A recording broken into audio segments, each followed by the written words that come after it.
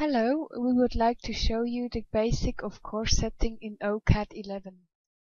The video first shows how to generate a new project and load a background map. In the next step, it shows how to create a course and finally add the control description. Start with creating a new file. Therefore, select the File menu and choose New. Select the course setting project for orienteering and choose a symbol set below. Then confirm with OK. Now the new course setting project is launched. The next step shows how to open a background map. Therefore, select the background map menu and choose Open. Navigate to the background map in the index and double-click on it to open. Then select the scale of the map. It has to be the same as in your orienteering map. Confirm with OK. To get a view over the entire map, select the icon Show Entire Map in the toolbar. Now everything is ready to start with creating a new course. First, zoom in on the clipping of the course.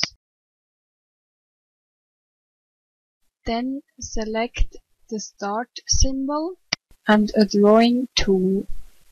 Point to the location of the start and click left mouse button to place it. Click OK in the course object window to agree that this start is named S1. Then add the control description of the start.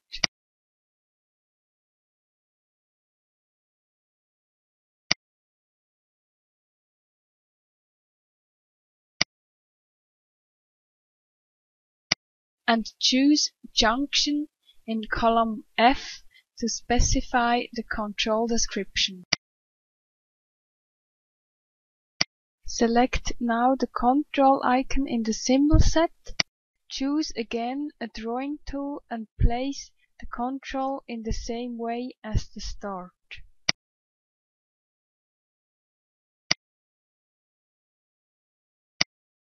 Add the control description of the feature of the control in column D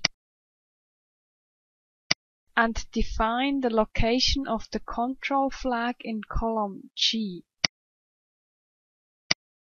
Add more controls in the same way.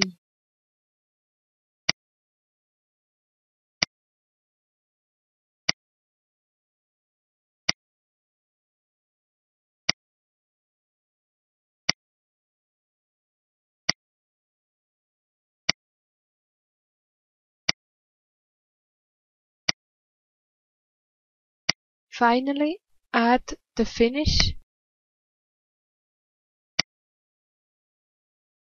and add a marked route from the last control to the finish.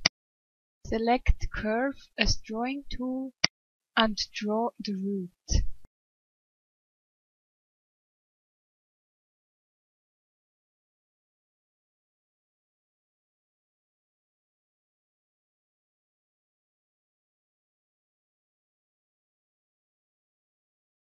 Click OK when you are finished.